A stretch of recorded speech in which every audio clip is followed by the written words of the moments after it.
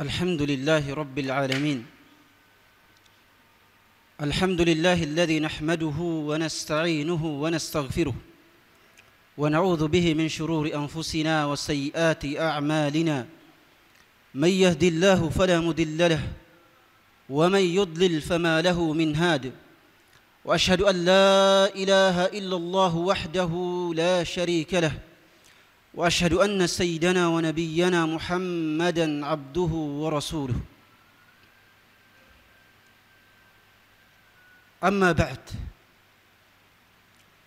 يا أيها الذين آمنوا اتقوا الله حق تقاته ولا تموتن إلا وأنتم مسلمون يا أيها الناس اتقوا ربكم الذي خلقكم من نفس واحدة وخلق منها زوجها وبث منهما رجالا كثيرا ونساء واتقوا الله الذي تساءلون به والأرحام إن الله كان عليكم رقيبا يا أيها الذين آمنوا اتقوا الله وقولوا قولا سديدا يصلح لكم أعمالكم ويغفر لكم ذنوبكم ومن يطع الله ورسوله فقد فاز فوزا عظيما ألا واعلموا أن خير الكلام كلام الله وخير الهدي هدي محمد صلوات ربي وسلامه عليه وشر الأمور محدثاتها وكل محدثة بدعة وكل بدعة ضلالة. Jamaah salat Jumat yang dimuliakan oleh Allah Subhanahu wa taala. Suatu hari Rasulullah sallallahu alaihi wasallam berceramah di depan para sahabatnya dalam Masjid Nabawi. Dari arah luar masjid,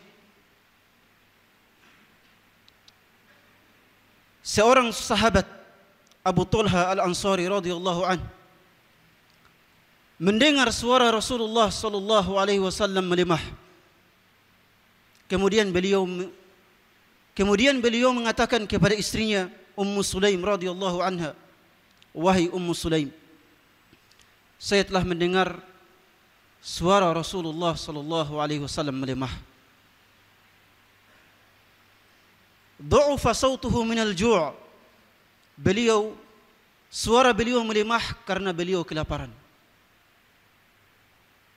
Beliau tidak makan dari sejak pagi sampai pada siang itu. Inilah kondisi Rasulullah sallallahu alaihi wasallam yang merupakan seorang nabi yang dimuliakan oleh Allah Subhanahu wa taala. Sang pemimpin seluruh umat manusia. Orang pertama yang akan membuka pintu surga Allah Subhanahu wa taala. Manusia pertama yang dibangkitkan oleh Allah dan manusia yang paling dicintai oleh Allah Subhanahu wa taala. Tapi kondisi beliau adalah kondisi seperti halnya orang-orang yang serba kekurangan pada umumnya. Seorang malaikat pernah turun kepada beliau, kemudian mengatakan kepada beliau sallallahu alaihi wasallam, "Ya Muhammad, aj'aluka rasulan abdan am malikan rasulan aj'aluk?" Wahai Rasulullah, apakah engkau aku jadikan sebagai rasul sekaligus hamba yang biasa-biasa saja, atau saya menjadikan engkau sebagai rasul sekaligus seorang raja? Maka Rasulullah sallallahu alaihi wasallam menjawab, "Bal 'abdan rasula." Saya lebih memilih untuk menjadi seorang hamba yang biasa-biasa saja sekaligus sebagai seorang rasul, dan saya tidak ingin menjadi seorang raja. Inilah kehidupan Rasulullah sallallahu alaihi wasallam yang serba kekurangan. Tapi di balik kekurangan tersebut, di balik kekurangan beliau, kekurangan para sahabatnya, di balik seluruh kekurangan-kekurangan tersebut, beliau tetap menjaga izzah, kejayaan, kemuliaan sebagai seorang muslim. Dan ini berbanding terbalik dengan kebanyakan kaum muslimin pada zaman sekarang. Kaum muslimin dari kalangan pejabat sampai kalangan bawahan, mereka rela untuk menggadaikan kemuliaan diri mereka sebagai seorang muslim demi untuk memuliakan orang-orang mujrim, orang-orang yang keji, orang-orang yang memurtadkan kaum muslimin, bahkan rela memuliakan mereka, memasukkan mereka ke dalam masjid-masjid Allah Subhanahu wa taala yang mulia. Dan bahkan yang lebih parah dari itu, mereka rela untuk menanggalkan syariat azan, syariat salat demi untuk memuliakan orang-orang yang telah dijamin oleh Allah sebagai penghuni neraka. Kemuliaan kita sebagai seorang muslim hendaknya selalu dijaga. Hendaknya selalu dijaga. Allah Subhanahu wa taala telah berfirman dalam Al-Qur'an, "Wa kadzalika ja'alnakum ummatan wasata litakunu syuhada'a 'alan nasi wa yakuna ar-rasulu 'alaikum syahida." Kami telah menjadikan kalian sebagai umat yang istimewa, ummatan wasata, umat yang istimewa, umat yang terpilih. Dia juga berfirman, "Kuntum khairu ummatin ukhrijat linnas." Kuntum khairu ummatin ukhrijat linnas. Kalian wahai umat Islam adalah sebaik, semulia-mulia manusia yang pernah dimunculkan di muka bumi ini. Kemuliaan kalian terletak pada ta'muruna bil ma'rufi wa tanhauna 'anil munkar wa tu'minuna billah. Pada syariat amar ma'ruf nahi munkar, pada keimanan kepada Allah Subhanahu wa taala. Dan ingat, walau amana ahlul kitab lakana khairan lahum minhumul mu'minuna wa aktsaruhumul fasiqun. Kalau seandainya ahli kitab dari kalangan Yahudi dan Nasrani itu masuk ke Islam, maka itu lebih baik bagi mereka. Tapi selama mereka tidak masuk Islam, maka mereka adalah orang-orang yang lebih rendah dari kalian. Kalian tidak perlu merendahkan diri di hadapan mereka, karena kebanyakan mereka adalah orang-orang yang fasik, orang-orang yang membuat makar dan tipu daya terhadap umat Islam. Walan tarda ankal yahud wan nasara hatta tattabi'a millatahum. Orang-orang Yahudi dan Nasrani tidak akan pernah rela dengan keislamanmu sampai mereka kemudian sampai mereka berusaha agar Anda umat Islam mengikuti jalan-jalan mereka. Kemuliaan yang Allah tetapkan di muka bumi ini adalah untuk Allah, untuk Rasulnya, dan untuk kaum yang beriman. Walillahil izzatu wali rasulihi walil mu'minin walakinnal munafiqina la ya'lamun. Kemuliaan hanyalah untuk Allah, hanyalah untuk Rasulnya Muhammad sallallahu alaihi wasallam, dan hanyalah untuk orang yang beriman. Hanyalah untuk orang-orang yang beriman yang menjaga izzah kemuliaan diri mereka, bahwa mereka adalah kaum muslimin, mereka adalah umat Muhammad sallallahu alaihi wasallam, umat yang harus konsisten menjaga syariat-syariat Islam, umat yang konsisten menjaga harga diri mereka. Adapun orang yang merendahkan harga diri mereka di hadapan orang-orang yang membuat makar dan tipu daya kepada kaum muslimin, maka dikhawatirkan mereka adalah kaum munafikin. Dikhawatirkan mereka berada dalam barisan kaum munafikin, walakinnal munafiqina la ya'lamun. Akan tetapi kaum munafikin sama sekali tidak mengetahui bahwa kemuliaan itu hanyalah bagi Allah, hanyalah bagi Rasulnya, dan hanya bagi orang-orang yang beriman. Kita kaum muslimin pada zaman ini adalah kaum yang lemah, walaupun jumlah kita banyak.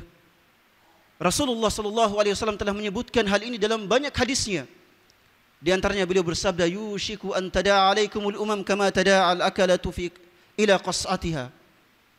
Hampir-hampir saja, kata Rasulullah, umat-umat selain Islam akan menggerogoti kalian. Akan menggerogoti kalian, mereka akan merampok kalian, mengambil kalian, melemahkan kalian satu persatu, sebagaimana orang-orang yang makan dalam satu nampan mengambil makanan tersebut sesuap demi sesuap. Kemudian para sahabat bertanya, "Ya Rasulullah, amin qillatin nahnu yawma idzin?" Apakah karena pada saat itu bila telah datang, apakah sebabnya karena kami lemah dan kami berjumlah sedikit? Maka Rasulullah menjawab, "La bal antum katsir." Tidak, wahai para sahabatku. Tetapi pada saat itu umat Islam sangatlah banyak. Walakinnahum ghutha'un ka ghutha'is sail. Tetapi mereka, sifat mereka, karakter mereka seperti buih yang dibawa oleh arus. Seperti buih yang dibawa oleh arus. Buih yang dibawa oleh arus adalah buih yang lemah sekaligus kotor. Buih yang lemah sekaligus kotor. Dan inilah kondisi kebanyakan umat Islam pada zaman ini. Kita tidak hanya lemah, tapi kita juga berada dalam kekotoran, kekejian, dalam belenggu maksiat, dalam belenggu kesyirikan, dalam belenggu kehinaan di hadapan orang-orang selain non-Islam. Rasulullah kemudian melanjutkan, "Wala yanzi'anna Allahu min qulubi aduwikumul mahabata minkum, wala yaqdhifanna fi qulubikumul wahn." Wahai para sahabatku, pada zaman itu Allah akan mencabut rasa takut dari musuh-musuh kalian kepada kalian. Lalu Allah akan memasukkan dalam hati kalian penyakit yang bernama al-wahn. Para sahabat kemudian bertanya, "Mal wahn ya Rasulullah?" Apa itu wahn? Maka Rasulullah menjawab, "Hubbud dunya wa karahiyatul maut." Mencintai dunia dan takut mati. Mencintai dunia dan takut mati. Ini sebagai isyarat dari Nabi kita Muhammad sallallahu alaihi wasallam bahwa kehinaan kita sebagai umat Islam pada zaman sekarang faktor utamanya adalah cinta dunia. Faktor utamanya adalah cinta dunia. Dan ini adalah hal yang perlu untuk kita hindari. Apalagi kita kebanyakan di sini adalah para penuntut ilmu. Penuntut ilmu harus menjaga harga dirinya. Penuntut ilmu harus menjaga akhlak dan ibadahnya, menjaga kemuliaannya di hadapan Allah Subhanahu wa taala, menjaga kemuliaannya di hadapan seluruh umat Islam. Penuntut ilmu adalah aset terbaik dari umat Islam. Aset terbaik dari umat Islam, maka Anda sebagai aset terbaik harus menjaga kemuliaan diri Anda. Dan ingatlah, walillahil izzatu wali rasulihi walil mu'minin.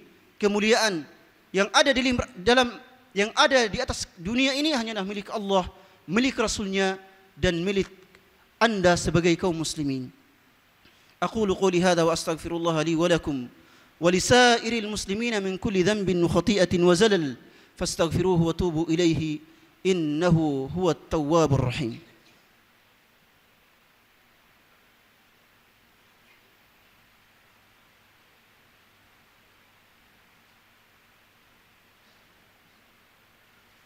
Alhamdulillahi Rabbil Alamin. Wassalatu wassalamu al-atamman al-akmalan al-afdalan ala sayyidil khalqi sayyidi Muhammadin wa ala alihi al-athhar wa ashabil akhyar wa atba'ihim wa man ila yawmin la yanfa'u malun wala banun illa man atallaha biqalbin salim. Jamaah Jumat yang dimuliakan oleh Allah tabaraka wa taala, pada kesempatan ini kembali mengingatkan tentang penderitaan yang diderita oleh para saudara-saudari kita di Gaza, Palestina. Semoga Allah Subhanahu wa taala mempercepat kemenangan, menyegerakan kejayaan yang mereka idam-idamkan. Setiap hari darah mereka menetes. Darah mereka menetes untuk demi kejayaan kaum muslimin. Sebagaimana Anda di sini setiap hari tinta Anda menggoreskan ilmu demi untuk kejayaan kaum muslimin. Oleh sebab itu, marilah kita banyak mendoakan kemenangan kejayaan untuk mereka. Sesungguhnya mereka telah banyak tertindas, dan mereka tertindas karena disebabkan oleh kelemahan kita semua. Seandainya kita kuat, maka tidak ada yang akan bisa menindas kaum muslimin di satu tempat pun di atas dunia, di atas muka bumi ini. Oleh sebab itu, marilah kita banyak berdoa kepada Allah Subhanahu wa taala. Apalagi pada hari Jumat. Pada hari Jumat ada waktu yang mustajab yang disiapkan oleh Allah Subhanahu wa taala. Dari sejak khatib naik mimbar sampai tenggelamnya matahari. Wa fil jum'ati sa'atun la yuwafiquha 'abdun mu'minun yusalli illa istajaba Allahu lahu. Pada hari Jumat ada satu waktu mustajab. Tidaklah seorang mukmin menyepakati waktu tersebut dengan berdoa kepada Allah, niscaya Allah Subhanahu wa taala akan mengabulkannya. Oleh sebab itu marilah kita semua berdoa kepada Allah Subhanahu wa taala pada hari Jumat ini dan banyak bersalawat kepada Nabi kita Muhammad sallallahu alaihi wasallam. Allahumma salli ala sayyidina wa nabiyina Muhammadin kama sallaita ala Ibrahim wa ala ali Ibrahim innaka Hamidun Majid. Wa barik ala sayyidina wa nabiyina Muhammadin wa ala ali Muhammad kama barakta ala Ibrahim wa ala ali Ibrahim innaka Hamidun Majid. Allahumma arda 'anil khulafa'ir rasyidin al-mahdiyyin أبي بكر وعمر وعثمان وعلي وعن الصحابة أجمعين وعنا معهم برحمتك ومنك وكرمك يا أرحم الراحمين. اللهم أعز الإسلام والمسلمين، اللهم أعز الإسلام والمسلمين وأذل الشرك والمشركين وأذل الشرك والمشركين وأذل النفاق والمنافقين. اللهم انصر إخواننا المسلمين في كل مكان. اللهم انصر إخواننا المسلمين في غزة، اللهم انصرهم نصرا مؤزرا ودمر أعداءهم من الصهاينة اليهود الغاصبين، إنه ولي ذلك والقادر عليه وبالإجابة جدير. اللهم أعزنا عزا مؤزرا. اللهم إنا نستغفرك ونتوب إليك. اللهم إنا نستغفرك ونتوب إليك. ربنا اغفر لنا ولوالدينا وارحمهم كما ربونا صغارا. اللهم اغفر لنا ولوالدينا وارحمهم كما ربونا صغارا. اللهم إنك عفو كريم تحب العفو فاعف عنا. اللهم اغفر لنا وللمؤمنين والمؤمنات وللمسلمين والمسلمات الأحياء منهم والأموات، إنك أنت التواب الرحيم، إنك أنت الغفور الغفار. اللهم هب لنا من أزواجنا وذرياتنا قرة أعين واجعلنا للمتقين إماما. اللهم هب لنا من الصالحين. ربنا لا تؤاخذنا إن نسينا أو أخطأنا.